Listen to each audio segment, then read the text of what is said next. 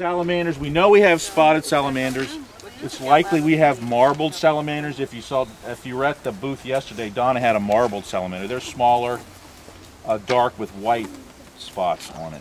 We haven't done a survey in the fall to see if there's any spotted salamanders here.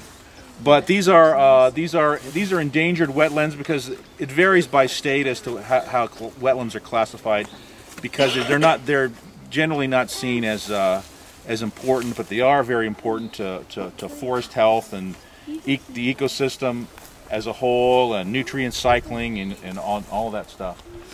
We had one of the experts in the state come here 2 years ago, and we did some soil testing here, and the soil out there is we went down about this far and it's black. What that means is it's in anaerobic conditions. Oxygen is not getting there, and that means it's been here for a long time. And Mike, his name is Mike Hazel, he called it an ancient vernal pool.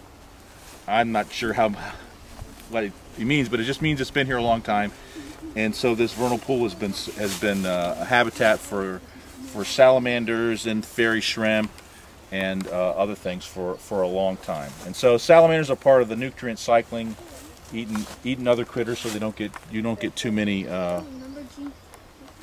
like say termites or too many worms and things. Keeps things in balance. And so a lot of places will just put drainage tiles in or fill these things in when they want to develop it. But the Luckstone people have decided this piece here is set aside. They're not going to develop around her. I don't know what their buffer is around it, but like we did a study. There's at least go out a few hundred yards, if not more, from these vernal pools.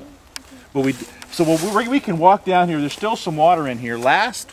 We have a gauge out there at right about the deepest part, and when Ben and I were out here in February, March, and that one night, and it was raining, it was like 19 inches deep.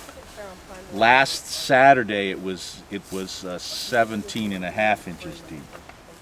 But so this is a vernal pool. It stays wet.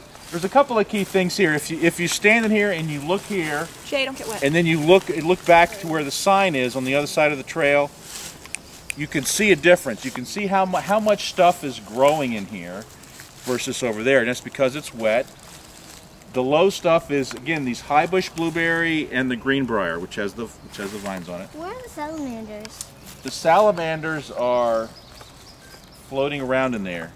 They're probably only about this big at right now, but they're down low and hiding. So he's got a net. He might be able to catch them, but I'm not sure if we can do it today.